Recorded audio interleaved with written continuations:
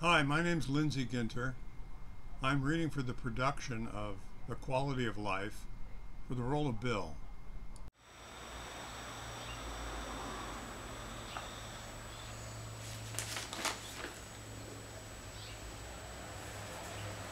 I got a call today from my cousin Jeanette.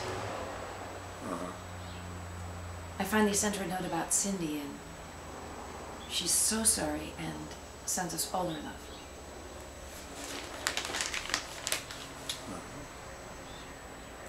We had a long, long talk. She and her husband are going through their own tragedy right now. You know that big fire out in California a few months ago? No, I don't remember. Yes, you do. Remember I had said to you, oh, I wonder if Jeanette and Neil are affected. No. Honey, we had a fight about it. You started going on about how people shouldn't live next to uncleared brush, and then you started going on about earthquakes and how what fools people in San Francisco were to live on landfill.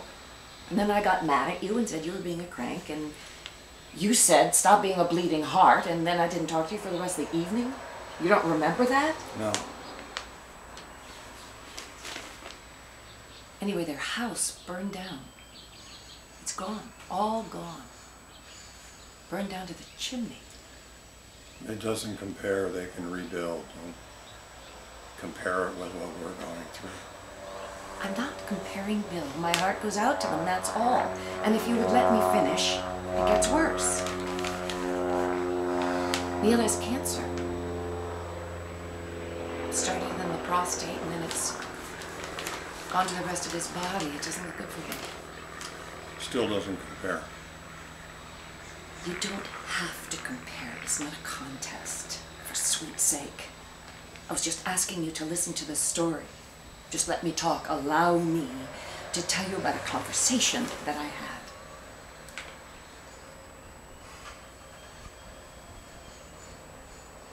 Well, go on.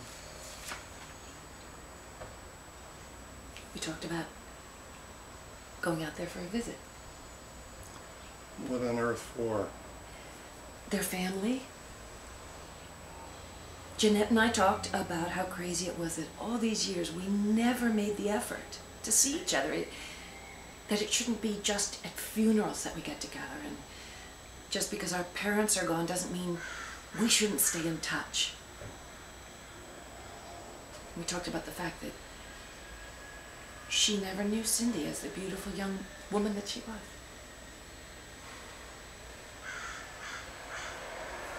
I'd like to see them.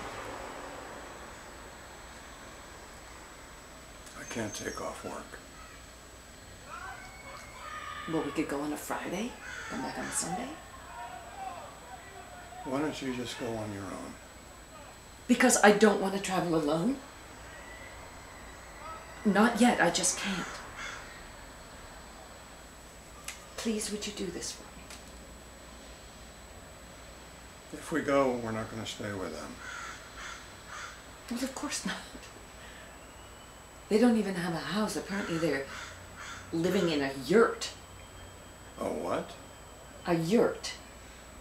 It's a kind of Mongolian tent thing. Oh, for gosh sakes. Please, Bill. I think it'd be good for us. I think it'd be good to get away. Let me think about it.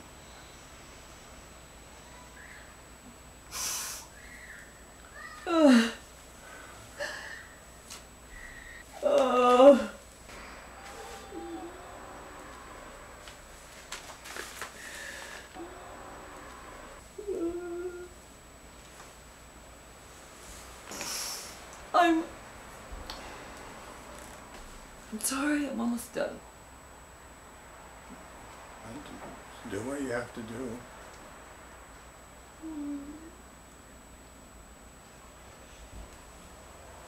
I think I'll go mow the lawn.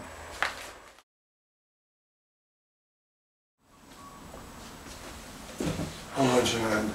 Are you here to lecture me, Bill? No. Do you mind if I sit with you for a while? Where's Dinah? She's at the hotel. Do you mind if I have a glass of wine? Bottle's right there.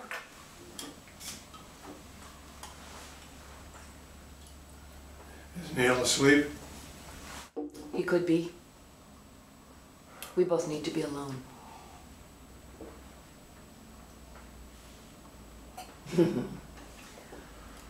Hard night, Bill?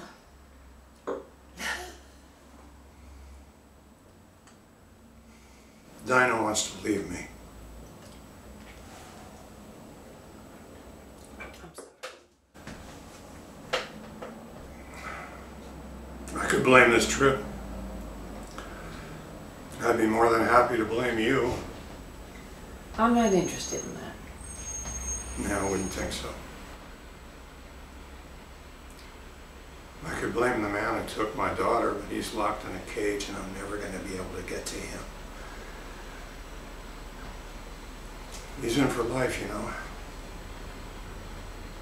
Pleaded insanity, so there's no real retribution there. No watching him breathe his last on the gurney. My daughter didn't believe in such things. She would have asked for mercy for the guy.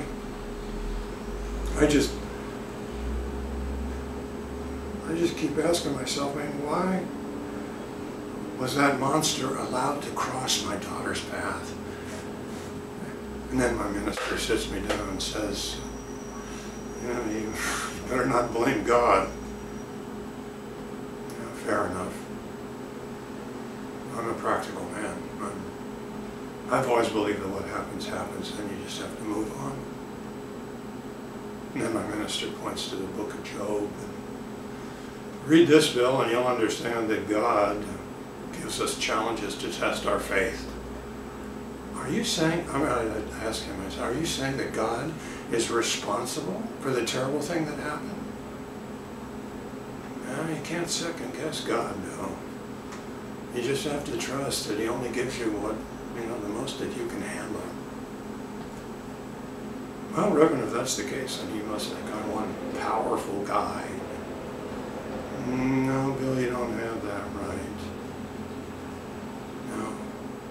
God wants you to be humbled by your pain. What the hell does he want from me? Does he want me to be a rock of fortitude or not? I build houses. People look to me to put them into something that won't fall down. I mean, would it be their fault if I put in a lousy foundation, the basement flooded, and the roof caved in? I mean, are they supposed to put their faith in me and say, oh yeah, Bill, I'll hire you again, sure, yeah, here, let me write you another big fat check while the rain's pounding down on my head.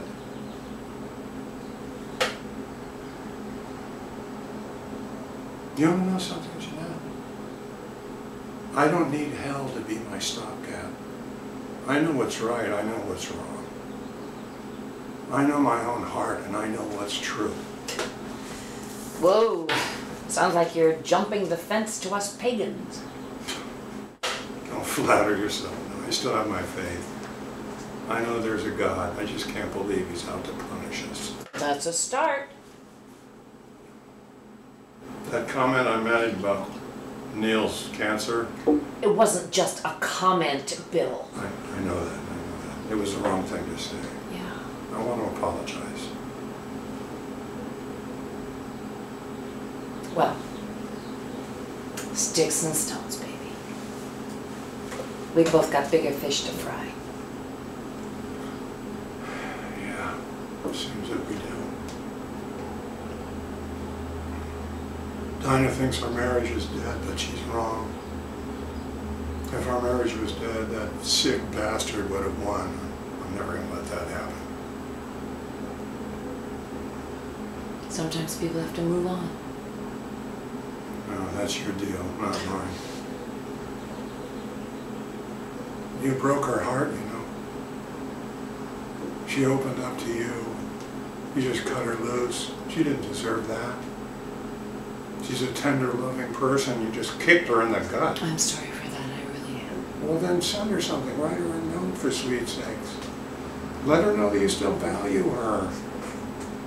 It's the least you can do before you pop your pills or whatever it is you gotta do. I'm not going anywhere, Bill. What do you mean? Neil talked me out of it. I'm glad to hear that, Jeanette. Well, you won the contest. Well, I wasn't looking to win anything. Come on. Don't insult my good intentions, Jelly, just because I acted like an ass. I'm fond of you. I want you still around. Well, here I am. There you are. Salute. Cheers.